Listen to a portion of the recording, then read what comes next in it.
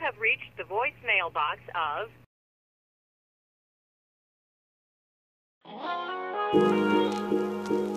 They say that I've been so low-key. Well, I gotta be it. The truth is, if it is all on me, then I'ma find my way out. Find my way out. Find my way out. Find my way out. Okay. Not everyone sees the same vision that you have for yourself.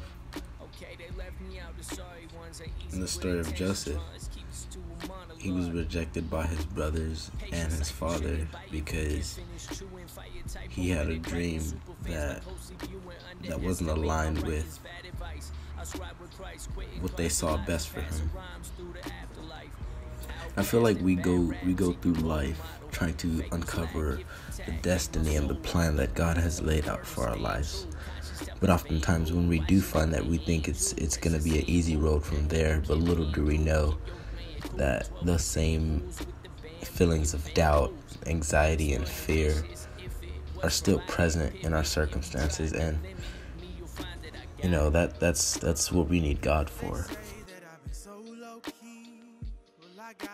I always thought the saying that what's for you, God will bless you with, and what's not for you, He won't. I always thought that saying was really cliche, because I was in the mindset of, if I want something, I can get it. Until God has given me my vision and what He desires for my life.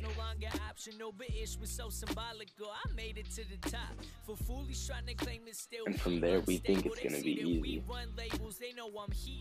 But you're always going to have those people saying, well, maybe you should do this. Maybe you should do it this way.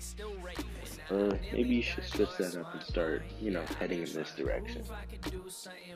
But that's when our faith has to come in hand. The faith is knowing that we don't know why God's taking us on this journey or how He's going to take us.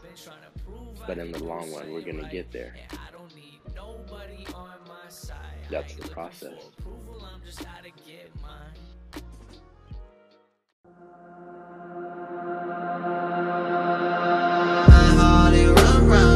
Chest. Even in my bed, there's no rest. Your voice is loud. And I think until we internalize the fact that we can't live for others is when we can actually look up and see the road that He has prepared for us. I've always been, known as, the happy Q that tends to kind of brush off what's going around him and just continue to maintain a positive mindset. It wasn't until I got a little bit older that I started to realize that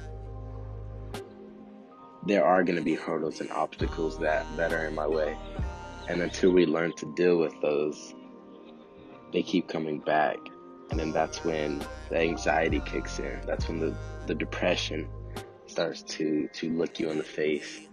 And that's when you start to doubt yourself. And I think it's an underlying problem in this nation to overlook the issues and the hurdles that the youth has to go through. As a young person,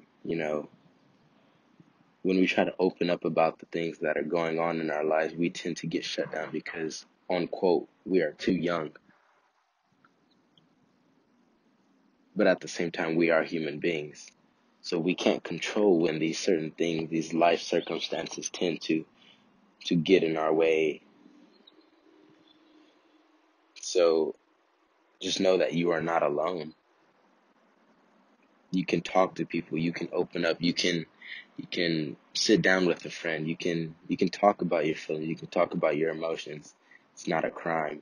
And whenever things just tend to get down on you, or you start to feel yourself wanting to quit or give up, just remember why you're doing what you're doing. Remember why you started the journey that you have. Remember the plan that God has for your life, and there's going to be a light at the end of the tunnel. You got to keep walking.